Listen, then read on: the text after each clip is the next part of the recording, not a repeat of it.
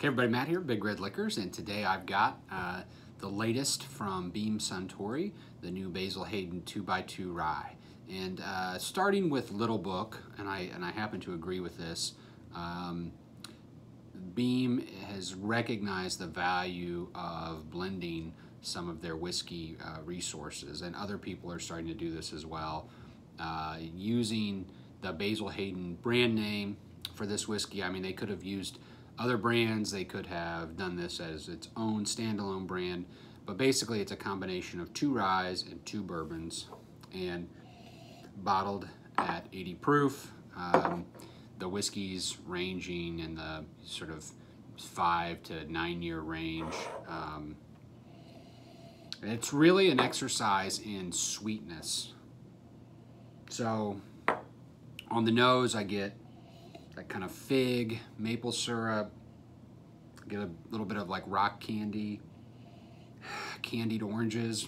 I always get sort of an orange note, which is I think that sort of yeast, orange yeast, chocolate orange, candied orange. Either way, it smells really sweet, which is right up my alley. Let's taste it.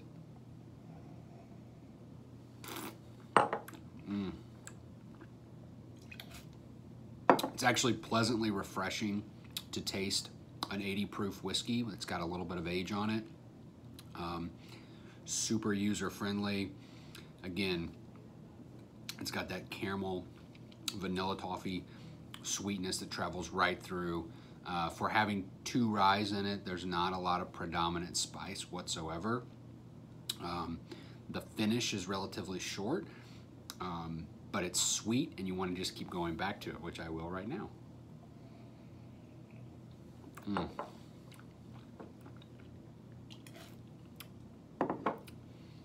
There's a little bit of that rye bite, but it's not much. You know, this is a great whiskey to drink straight. Doesn't need ice. I wouldn't use it with that.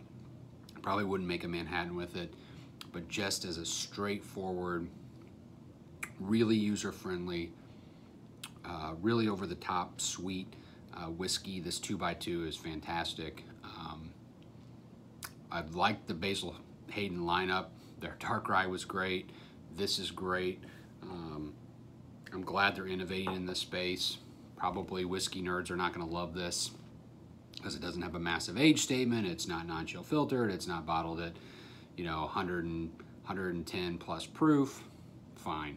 This is a whiskey to drink. It's pretty straightforward, even though it's a blend, and it actually just tastes good, and that's all you need to know. Cheers.